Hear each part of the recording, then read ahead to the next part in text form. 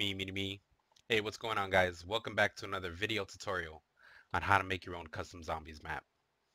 On this video, I'm going to be showing you guys how to make your own custom textures. It's a good day. All right, now, just in case you guys don't know what a custom texture is, I'm going to open up Radiant. And of course, whenever you go to textures and either you go to usage, locale, or surface type, it shows you the textures you can pick. Now, we're going to be making our own. It could be like a wood texture, it could be a picture. It's basically whatever you want. So, of course, get the image that you want. That way we can convert it and put it into Radiant. Like, let's say if you want to go over to Google and you want to look for maybe a blue texture or wood, click on that. Go over to images and pick whichever one you want. Just save it to your desktop. Like, let's say I'm gonna pick let's see, look for something cool. Say this one right over here. All right, I'll pick that one. Now, always click on it so it can render out the image, and it'll, once it starts looking nice, just right click on it and go to save image as. Click on that. And me, I'm gonna save it to my desktop. And I'm gonna call it Good Old Woody. Now you can call this whatever you want. Me, I'm just joking around calling it Woody. But it saved it to my desktop. Now that's good to go. All right, now that we have the image file that we want to use, it's right over here, Woody. It's giving me a Woody right now. Getting so hyped. Okay, so first thing you want to do is you want to open up this program called GIMP so we can convert good old Woody over to a DDS file or a TGA file. So if you don't have this program, I'm going to leave a link down in the description. That way you guys can get it. It's completely free. So first thing you want to do is you want to go over to File. You want to go over to New. And we're going to change the width and height of what we want the image size to be. So we're going to put 1024 and 1024. So that's width 1024, height 1024. Click OK. Now it made a little blank box. Now this is the size of the image that we want to make. So you can either grab the image and just drag it over, and there it is, it loaded it in, or else you can click on File and go to Open as Layer. Don't just click Open as Layer, because we want to modify this image. All right, so that's cool right there. Now when you open up as a layer or you drag it over, it's going to show up over here under Layers and Patterns on this box right over here. Now highlight the image, right click on it, go to Scale Layer because we have to change the dimensions. So same thing. Width, we're going to put 1024 and height 1024. And you'll see a difference once I click scale. And there it is. Now it's scaled it properly.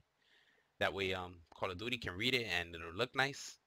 Now we're going to save this as a TGA file or a DDS. So you click on File, once you're done, click File, go over to Export As. Don't just click Save or Save As, because it's going to save the image to its file type. We want to change the file type to a DDS or a TGA. So we're going to click on Export As. There we go. Now over here it says name and it's highlighted. So I'm going to make a name for the image. I'm just going to put the same thing I already had, Woody. And on the bottom left, it's going to say select file type by extension. Hit that plus sign so it can open up the dialog box. And I'm going to scroll down until I see Targa image. There it is, Targa image. And if you look at extension, it says TGA file, TGA. So we're going to click on, actually don't click on export yet. You want to know where you're going to save the image to. So right under where you named it, it's going to say save in folder. And I'm going to click on Uptown and I'm going to click on desktop so it'll put it right over here. Click export.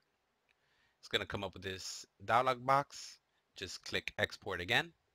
You don't have to change anything. And there it is. It changed the file for us. Now, instead of it being a JPG, it's actually a TGA file. There it is. Now, we're going to copy this file. We're going to go over to the root folder of the World at War. Should be around here somewhere. I had a little shortcut. There it is. Okay, cool. Now, you want to go, once you're in the root folder, you want to go over to raw, and you want to go to images. There we go. Now, once you're in this folder, raw images, you can make your own folder. That way you can start putting a bunch of them and they're always going to be in the same spot. So I'm just going to put, actually I'm going to leave it the way it is. Let me delete that one. I don't want that one. I'm going to leave this folder right here. It's called my_images. So I'm going to open up that folder. Let me delete this one. And I'm going to put in the file that we just made, Woody. All right, cool. So close that folder out. You know, we can close GIMP. We're already done. Now, the last thing we're going to do is go over to Launcher. And we're going to go to Asset Manager. Click on that. Now, whenever you're in Asset Manager, it navigates to a TGA file or a TGD file, which saves the information. So we want to make sure that we have something saved so it'll save the information. So go to File, go to Save As. You know, you only have to do this once, that way you can always navigate to the same file and it'll always show you the images that you've converted. So this one, I'm going to call it Uptown, and I'm going to go to the root folder and I'm going to go over to source data.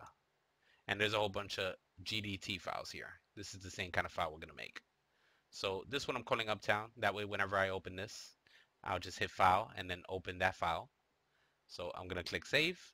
And as you can see, it has the information right up here. You know, Call of Duty World at War, source data, uptown.gdt. All right, so now we're good to go, just in case we save it.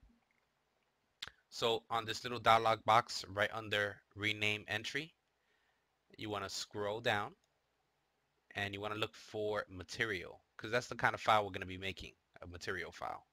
So click on Material, hit New Entry, you know, have it highlighted. Now hit New Entry, and we're gonna name the image. You know, it doesn't have to be Woody. We can name it something else so we can see it in Radiant. So I'm gonna put this Wood.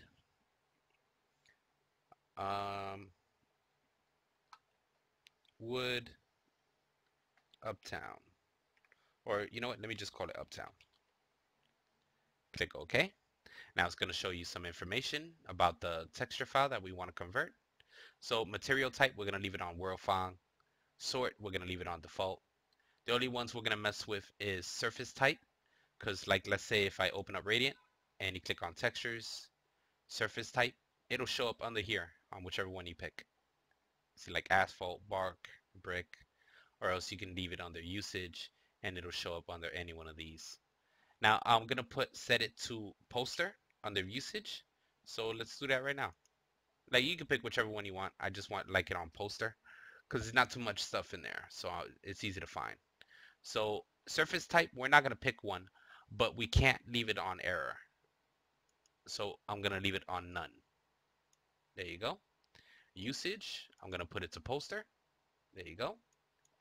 And as far as this little area right here, under case, training, tests, tools, we're going to be making a decal. So check that and move down a little bit so you see color map. And we're going to look for the file that we converted and we put it into the root folder of the World at War. So click these little dots right over here and go to the root folder of World at War, go to raw, go to images, and remember I made my images folder. Click on that and here it is, Woody. So I'm going to click on that. Now it knows what file to convert. And last thing, we're going to go up to the upper left where file view and PC convert. You see that? Click on PC convert and we're going to go to convert asset only. Click on that. And there it is. It converted the file for us. Now when we go to Radiant,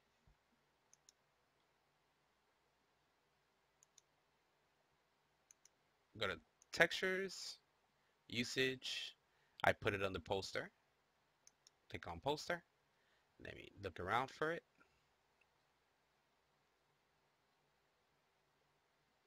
Actually, it's not showing up because Radiant opens without the file there. So let me close out Radiant.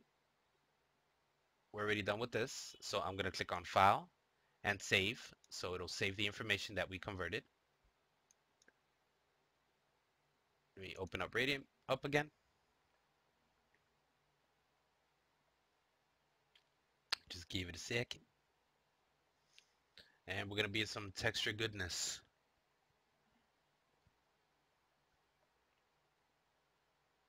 Come on. There you go. Don't give up on Papa. All right, now I'm going to open up a map. Just one map I'm messing around with. That way I can put it in the game and so you guys can see it. There it is. That's the map I'm working on. And we're going to go over to textures, usage, poster, move down, and there it is. And if you look for it by name, like if you click file and you put Uptown, there it is. So let me drag out a brush so we can use this. Let's see, where am I going to put this bad boy? I'll put it right over here. All right, so drag out a brush. Let me rotate this so it'll lean against the wall. There you go.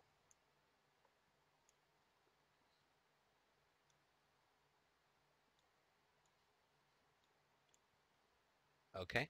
Now, I like to put these as decals. So go over to textures, usage, tools, and go over to no draw decal. That way it won't be glitching out or anything else like that. See no draw decal? Do that. And then just click on, hold Control and Shift and click on the face. And I'm going to go to the texture I just made. Usage, poster, move down, click that. Now, let's say if it doesn't stretch out the way you want it, hold Control and press F, and that's to scale it. Right, there you go. And that's the image I just made. Now, same thing, I could also color the wall. Click that image, Control F, see? Control F, well, let me click it. Or else you can go to Surface Inspector, rotate it, stretch it, you know, move it over, move it up, move it down to the side, change the way it's looking, you know. All right, cool. So I already put the image in a few times. Now let me save the file. Now, one thing you do have to do is that not everybody has this image file. So let's say if you make a map and you give it to your buddy, he's not going to have that file, so it's not going to show up in his game. So what you want to do is you want to go to the World at War root folder. We're going to go to where we converted that image, go to raw, go to images. Now under my images we have the Woody file, but that's not the file we're going to be using to put it in our mod.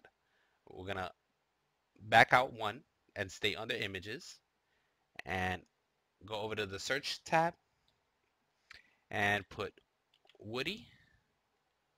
And as you can see, it has the file that we made, the TGA, and it has a new file, which is Woody IWI. So we're going to copy that. Back up, go back to the root folder, go over to mods, where your mods are. That's where your map is. And the one I'm using right now is tutorial. That's where I put it into. Where are you, baby? There you go, tutorial. And once you're in your mod, you gotta make a folder, and you're gonna call it images, and you're just gonna put that in there.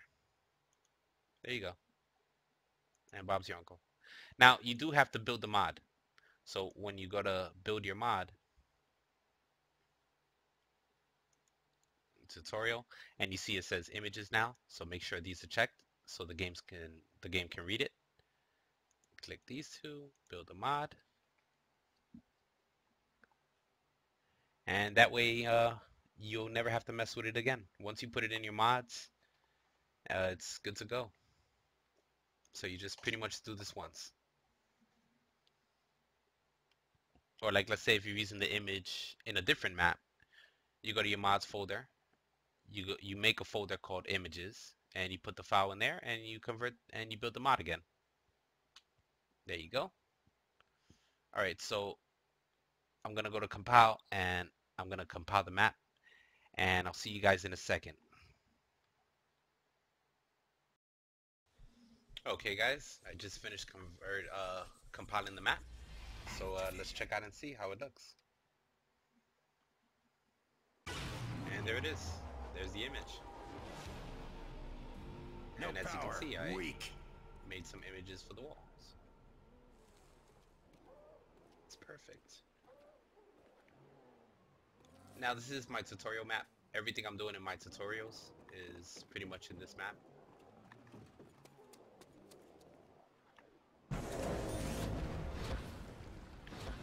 But that's how you do it. You know, I also have a tutorial on making stairs, making blockers, the perks, power up, machine, stuff like that. But that's how you make your own custom textures. If you guys need any help, just send me a message. And if you like the video, hit that like button and subscribe. I'll see you in the next one.